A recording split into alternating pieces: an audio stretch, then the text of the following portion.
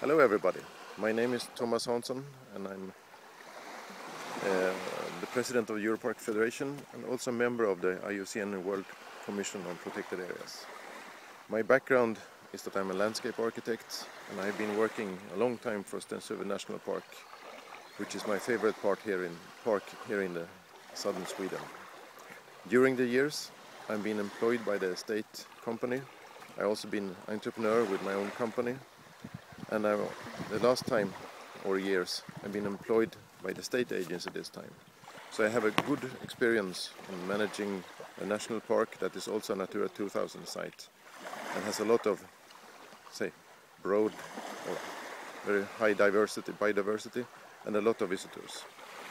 During the years that have gone, I've been president of the Nordic-Baltic section, and I very much appreciate the work done by the sections and of course also the working groups and the directorate in the Federation. We also have a lot of responsibility to work and strengthen the work with the transboundary parks, the European Charter for Sustainable Tourism, and the Junior Ranger Program.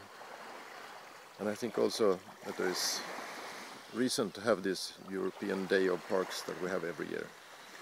For the coming 3 years, I would like to be part of a EUROPARC Federation that is robust, resilient, visible, transparent, and together with the members are working for well-managed protected areas in Europe and the world.